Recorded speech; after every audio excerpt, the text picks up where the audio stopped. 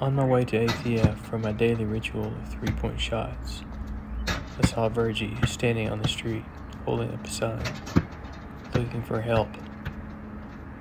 I passed by him, turned back around to go get him, picked him up, took him to ATF, paid him to help me rebound. I took him inside and he was blown away to see so many other people like him with prosthetics working out so hard. Virgie was accidentally shot when he was a child. He's lived this way for 40 some odd years. I'm not sure of the two of us which one loved the day more, but I know it's something we'll do again.